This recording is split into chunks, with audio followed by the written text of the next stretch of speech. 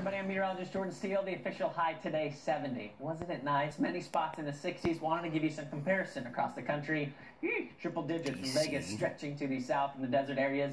The Lone Star State, very warm as well. In fact, most locations on the map are in the hot category. Now, tomorrow, these are tomorrow highs now. We're looking to warm up a bit. I think it's going to be nice. But just to give you some perspective, this is where you want to be. It's going to be fantastic going into the next 24 to 48 hours. So here's a look at highs around the northwest interior, around the San Juans, around the ocean areas, upper 60s, mid to upper 60s, with some low to mid 70s the further inland you get. So sound areas, let's say from Linwood, Seattle, pointing southward into Bellevue on the east side, you got that low to mid 70 mark. Same story basically for the south sound. Clouds in the morning, sunshine in the afternoon. You might get some sunshine early on, but it's going to be the cloud-sun game tomorrow, okay, as we transition out of this pattern, and it even looks pretty darn nice out along the coast, so we are looking good for tomorrow.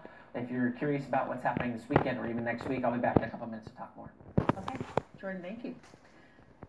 So new tonight, the city of Sammamish has closed Pine Lake Park Beach after tests showed high levels of bacteria. King County is going to test the water again Friday and Monday, and if it comes back acceptable, the earliest the beach will open is the 28th of August. The last parts of the viaduct are starting to come down, if you can believe it.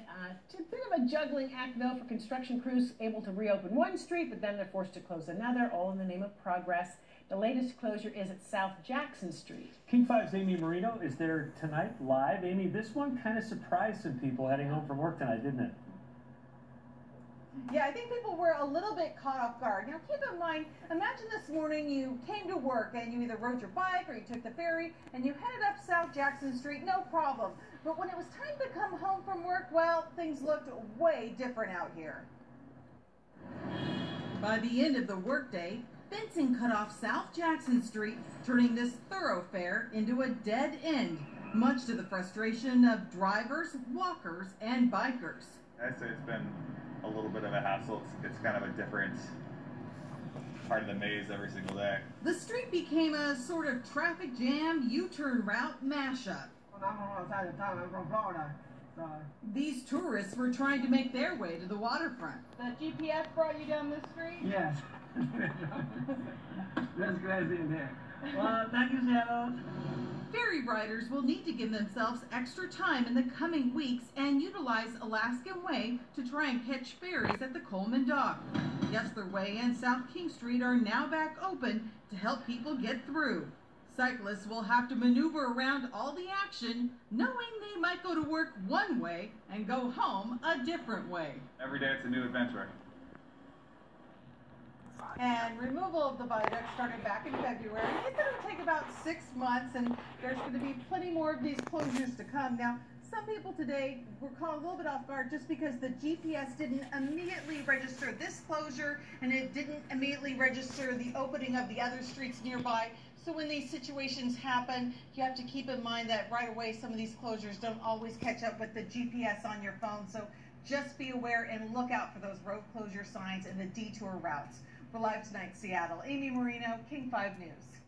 All right. Almost 10 acres and cost hundreds of millions of dollars, will house more than 15,000 employees. Scientists believe that they can teach computers to visually recognize developing hailstorms by using a program similar to facial recognition software. Meteorologist Corey Reppenhagen with our sister station in Denver explains how that has brought a new level of artificial intelligence, or AI, to weather forecasting. AI is now everywhere. It's on your phone. It's driving everything on your social media page. David John Gagne, a scientist with NCAR, is using what he calls machine learning, or training a computer to forecast severe weather. We're interested in looking at ways to be able to give people an alert that hail might happen within the next day or so. It's artificial intelligence like facial recognition systems. Teach a computer what your face looks like, and it can automatically identify you the next time it sees you. So teach it what a hailstorm looks like, and it can spot it in computer modeling, giving a forecaster an alert that hailstorms may be coming soon. Part of the idea with this tool is to make it easier to drink from the data fire hose, because there's so many different models that come out every hour, every day. Gagne trained his machine by showing it images from NCAR's vast archive of storm data. It kind of like kidney bean shape, whereas another one looks more like a cashew. I call this the bow echo storm. The really bad thunderstorms will look similar because it's a similar wind shear pattern that creates and ventilates the strong updrafts responsible for dropping large damaging hail. Gagne verified the computer's learning ability by running the model backwards, asking it to produce what it thought would be the perfect hailstorm. In one case, the machine produced a situation where a small supercell merged with the larger one, which is interestingly enough exactly what happened with the storm that produced Colorado's new record hailstone in Bethune last week. Meteorologists across the country are starting to take notice. I've been able to convince a lot of them that this is quite a viable thing, and now there's been a huge explosion in meteorologists wanting to do their own machine learning on different problems. This technology can also be used to analyze storms on radar in real time and on visual satellite images. So Jordan, is that the toughest part of predicting Crazy. weather, is taking the massive amount of data that you have and trying to figure out what's relevant? Yeah, so the thing that's going to be unique about this is when you get a model, the computer is not going to know whether the model is 100% accurate or not, right? And so it's going to take time for it to learn all that, and that's why, you know, there's several models out there that we look at, and we're like, okay, well, this one's obviously not allowing for this feature to be associated with it. So Exclusively a friend. unique about this is when you get a model, the computer is not going to know whether the model is 100% accurate or not, right? And so it's going to take time for it to learn all that, and that's why, you know, there's several models out there that we look at, and we're like, okay, well, this one's obviously not allowing for this feature to be associated with it, so therefore we know that this forecast is probably going to be wrong, and we're going to know that this forecast is going to be right, so it'll be interesting because it's just going to pop out like, you know, hail here, hail here, hail here, hail here, hail here, when the reality is there's only hail here. So I'm wondering how many false readings they'll have, but it's interesting. I mean, we're in that age of data and technology. So for now, it's we crazy. still need people like you. For now, that's right. You're still in I business. still have a job. That's exactly correct.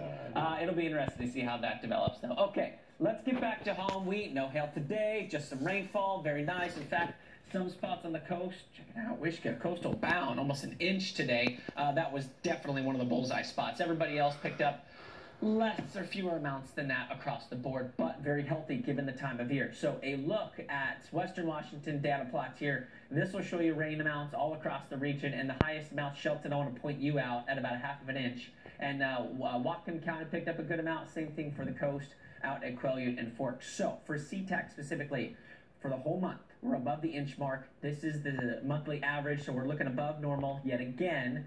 And it's looking pretty decent. Now, temperatures have been very cool today.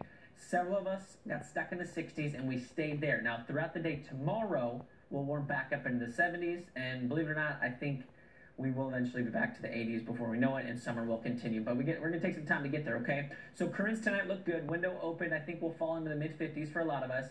Couple showers still out there. Okay, this is Tacoma. There's Federal Way. Notice it's got that line between Tacoma and Enumclaw. We've got a couple of showers there. And really, that's about it across much of the Sound and actually technically across much of Western Washington, because the line, the front itself, is now well out into Eastern Washington. Had a couple of lightning strikes over the Blue Mountains.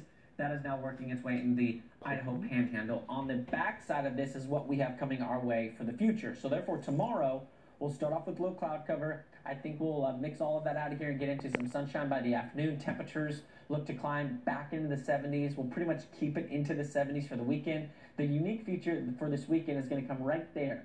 So that system is going to stay to the north. However, it's got a pretty long front associated with that. And as that moves closer to Vancouver and Victoria, we might see some of that work its way closer to home by Saturday afternoon. So we'll keep a couple of showers, mostly cloudy skies definitely for Saturday.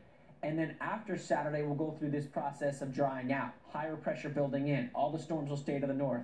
There's the rotation going around it, and therefore that's going to create what we call an offshore flow, a warming trend, and of course more sunshine. So notice we're back in the 70s.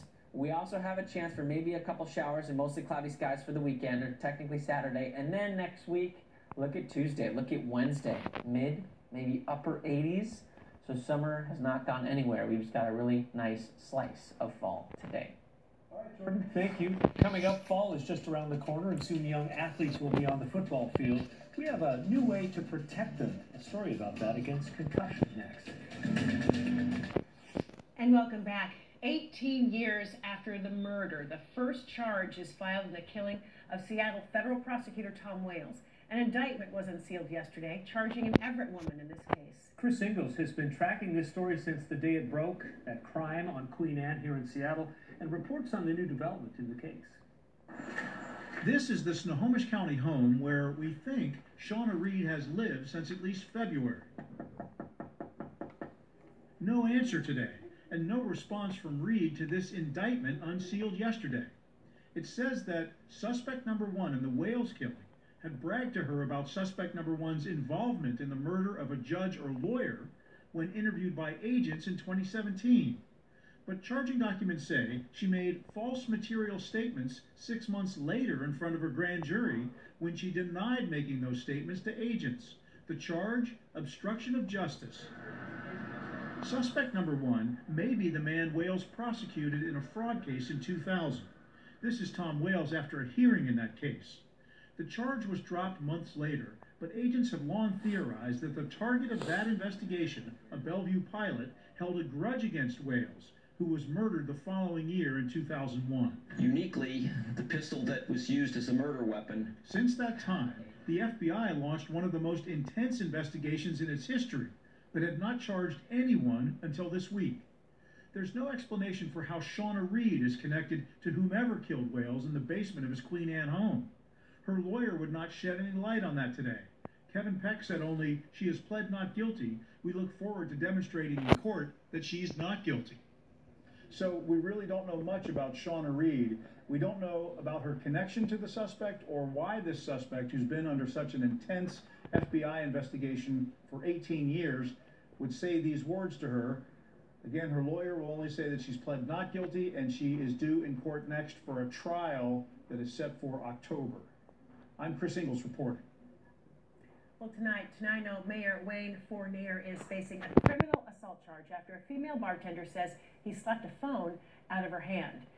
Police say that surveillance video shows what happened July 28th at the Tenino Eagles Club. A female bartender says that a group of men refused to leave, so she picked up a phone and threatened to call police. That's when she says a man slapped the phone out of her hand. When security told him to leave, the man started yelling, "Do you know who I am? I'm the expletive mayor of Tenino." The incident has people talking.